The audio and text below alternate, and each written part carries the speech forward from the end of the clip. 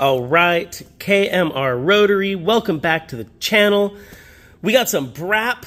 Sorry, we've been a little light on the videos lately. I've been traveling a lot with the race team, and we've been working on some amazing projects, so the time has been limited. But I wanted to catch it up with this really cool 3-rotor build that we just put together.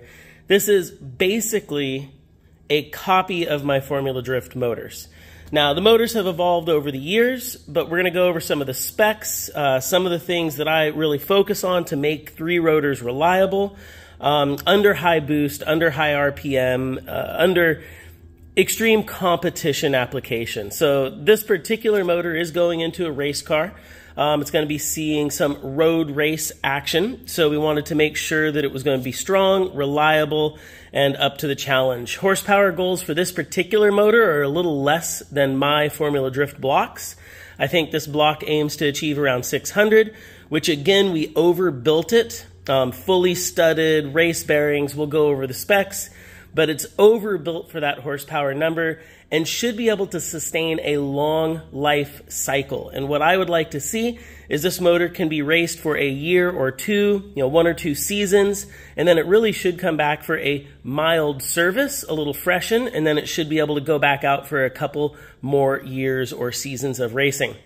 Provided nothing goes wrong, this should be a motor that takes abuse, can operate at high RPM, high boost, and there shouldn't be anything that's fatiguing or wearing excessively. And we'll talk a little bit about how we build these Cosmo 3-rotor blocks to eliminate some of the fatigue and stresses that they have. Now, one of the first things you'll notice is this is a high horsepower build, but it's not really one of the late model castings. And I think that's always of concern for a lot of people.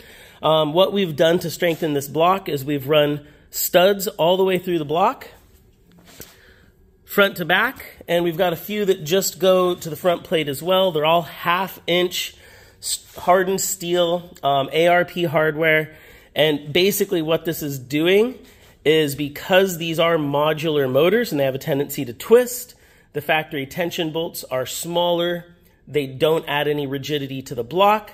So when we stud these blocks, it's a lot like what used to be done in the form of doweling, but what we have found is we're able to leave more material around the studs because of their size and specification. And by doing more of them, basically all of the tension bolt holes around the block, we're able to lock the motor into place. And so you don't have such a modular feeling motor. As the motor spins, as it fires, as it boosts, you could kind of think of how each rotor housing, 1, 2, 3, is expanding and twisting at different rates.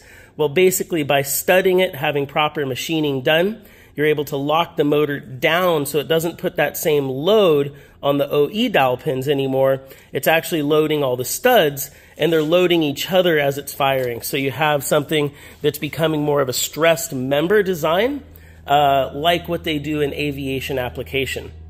This motor in the back can't twist because it's tied to the front, and the front is tied to the back and the middle and so forth. It really strengthens the block. It's my preference over the original dowel pinning, which I still see, I still do, it's great, but I just feel with my Formula Drift experience, the drag racing we did at Mazda Tricks, and what we've seen in the past 10 years is basically that studs are more reliable and stronger. Now, this is a fully dry sumped motor. Oiling's always a concern on 3 rotors, especially when you're spinning them to 10,000 RPM and you're running boost. So we were able to track down one of the factory dry sump systems, and this is actually the 20mm front. So it's got the bigger gear on the front end, which is a little more suitable for a 3-rotor design. And then we went full race bearings on all 3 rotors, factory competition bearings. And then we went with the OE multi-window, front and rear, but we polished those out and basically set them to race tolerances. And then you don't have a lot of options with your factory center main bearing, so same thing, we gave it a slight hone and polish. So basically we're up to race tolerances, and when you think about it, race motors generally don't get a lot of break-in time. They end up going right on dynos, right out to the track. So per my own experience with my own race cars, with Mazda Tricks, we kind of open up the bearings just slightly, give them a polish so they're a little more ready to go right to the track. Obviously, race motors aren't going 100,000 miles. And again, I mentioned, a yearly or every 2-season service.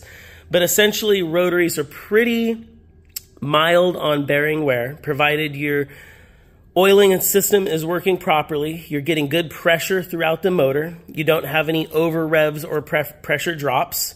Generally, rotaries aren't a bearing failure motor, or the bearings are not the failure point of a rotary motor. So obviously we've done everything to race specs. We've got one of the factory racing front covers, full dry sump. The motor can be put really close to the subframe mounting location at that point, so we're getting our center of gravity down on the motor as well. And you're eliminating possible slosh issues because the dry sumps are a dual stage pickup or a dual point pickup. And so they're picking up from the front of the motor and the back of the motor, so you're able to get proper motor excavation, evacuation of oil under acceleration and under heavy braking. So really like the dry sumps, whether you're running banked tracks, road racing, drifting, drag racing. They're hard to come by. If you're looking for one, hit me up. We might know where a couple are, but they're just absolutely amazing. Now, moving on from the bearings, we polished the eccentric shaft. It got a micro polish. The rotors themselves are the factory 20B rotors, so they're a very close rotor split. Everything's within, I believe, 4 grams. And then it went out for high-speed balancing at Mazda Tricks, and we also did side cutting and narrowing of the rotors. So the rotors have more clearance for high RPM, high boost as the shaft and motor moves, and the rotor moves around. It's the morning, I'm working on this. And basically the side cutting, polishing of the shaft, and high-speed balancing makes it to where under that high RPM, high boost, you're not worried about the tip of the rotor coming in contact with the side plate. And this can cause pinching of the corner seal, pinching of the side seal. It can look like an over rev. It can look like excessive wear, so it can cut the lifespan and compression life of the motor down.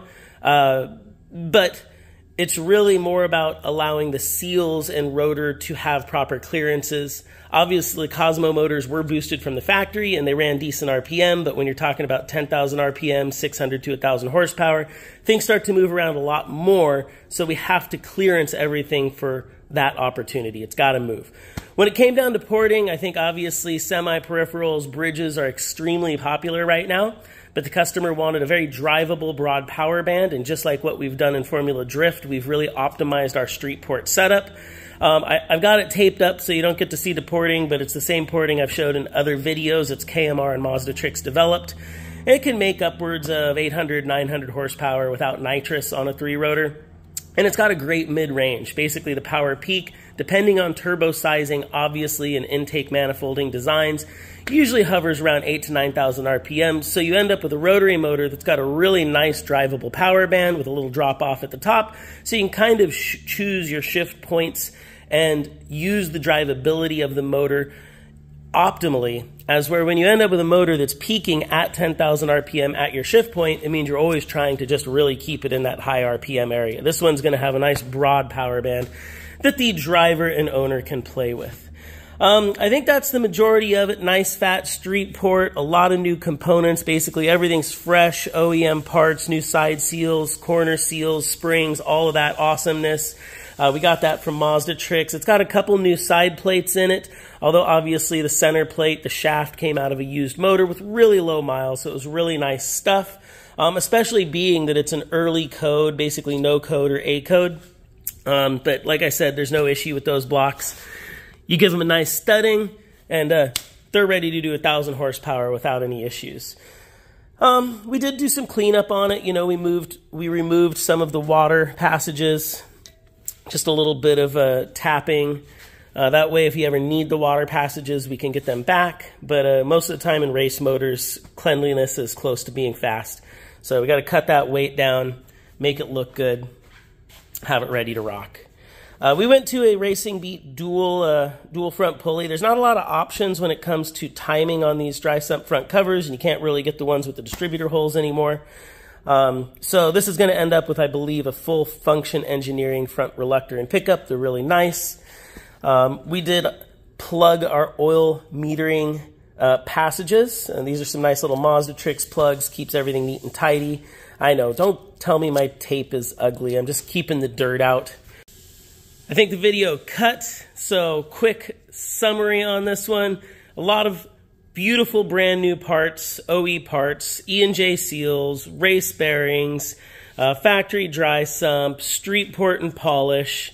Just a really nice build, fully studded, ready to go racing. And then we stripped off a lot of the exterior that's unnecessary, so it basically just cleans it up, makes it show and go ready. KMR built, a lot of Mazda Tricks parts, even some Racing Beat parts, factory Mazda speed.